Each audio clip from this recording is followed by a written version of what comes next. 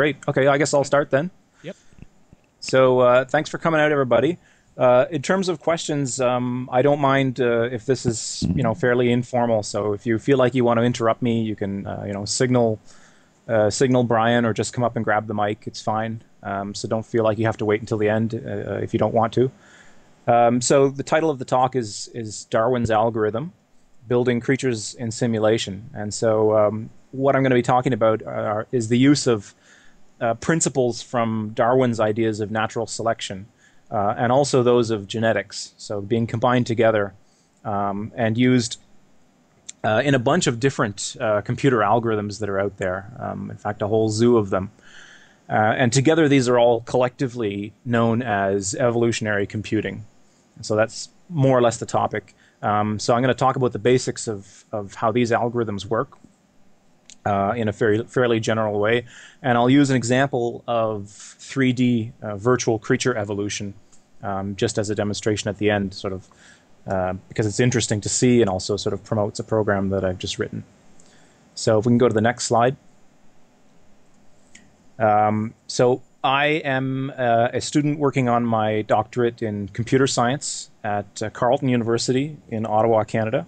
And I study computer science, more specifically artificial intelligence, and more specifically than that, evolutionary computing. So that's the little niche that I found for myself. And so despite the slight similarity, I am not, in fact, Gordon Freeman. I don't even own a crowbar. Are there any Half-Life fans? Oh, well, anyway. That's both the extent of my humor ability. So next slide. So the topic is, as I'd said, evolutionary computing, which is a subfield of artificial intelligence. So artificial intelligence is, by now, a pretty broad field containing lots of different subdisciplines that in some way or other involve machines learning in some sense. And so evolutionary computing is specifically the subfield that uses principles from biological evolution as a problem-solving technique. And so these are principles like population, mutations, recombination, selection, etc. I'll get into some of that when I outline the basics of a couple of the algorithms. So there are quite a large number of algorithms. Some of the more common ones are the two that I'll be talking about tonight. That is genetic algorithms. These are sometimes just referred to as GAs for short. And genetic programming, which is a bit of a spin on genetic algorithms. And that's often called GP for short.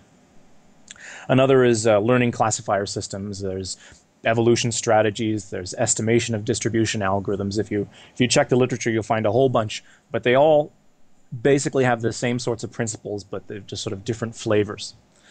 And all of them together are what we call meta-heuristics. And so what that means, it's a fancy-sounding term. It essentially means that these are sort of general heuristic approaches. And a heuristic approach is, another way to think of it is just a rule of thumb. You see the word heuristic, replace it with rule of thumb. It's all it essentially means. It's a method or a rule for solving a problem that isn't proven to be optimal but works fairly well. That's a heuristic.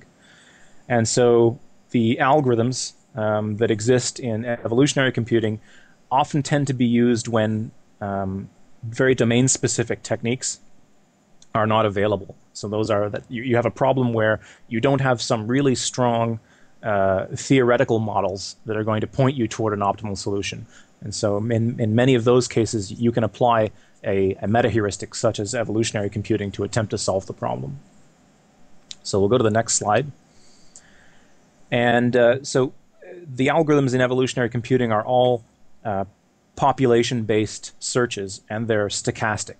And so when we say stochastic, all that really means is another one of those sort of fancy-sounding words. It just means that within the recipe of how the problems are going to be solved, there are some steps that are random.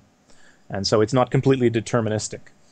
That's all that means, essentially. And for those who are familiar enough with evolution, you can probably already guess the sorts of steps that are involved in these algorithms that are random.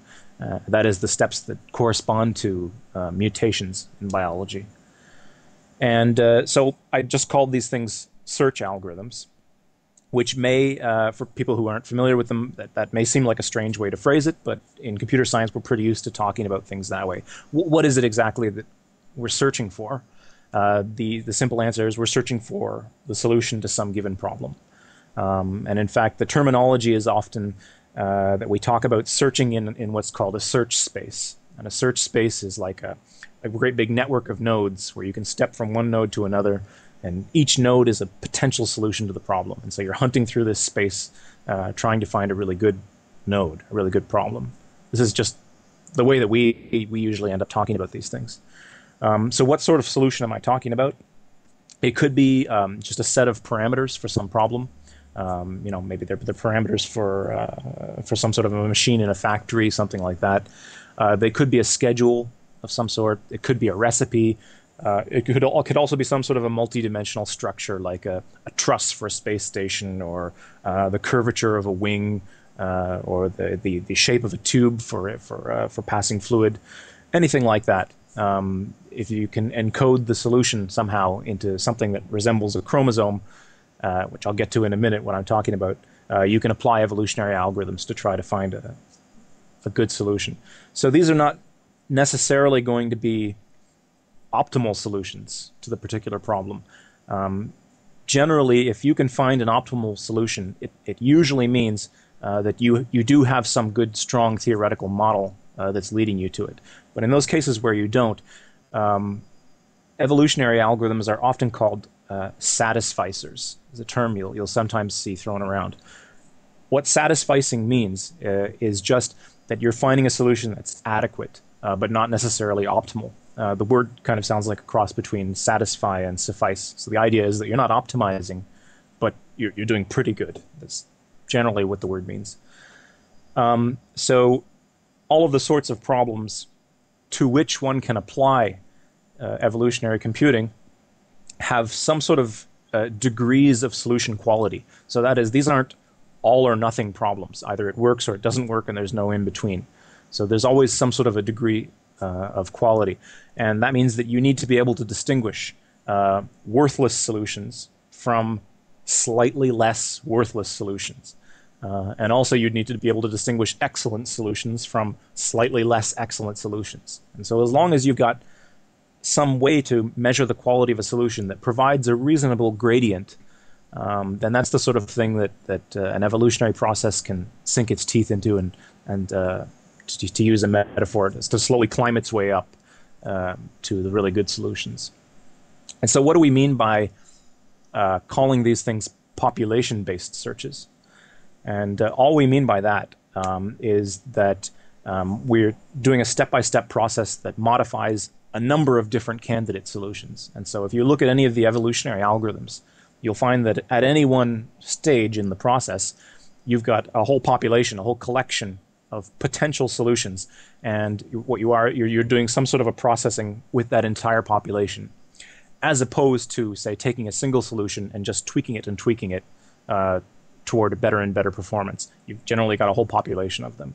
Just like in biology, you have a population of organisms, and it's the population that evolves and not the individuals. It's the same sort of principle, but it's all done in the computer.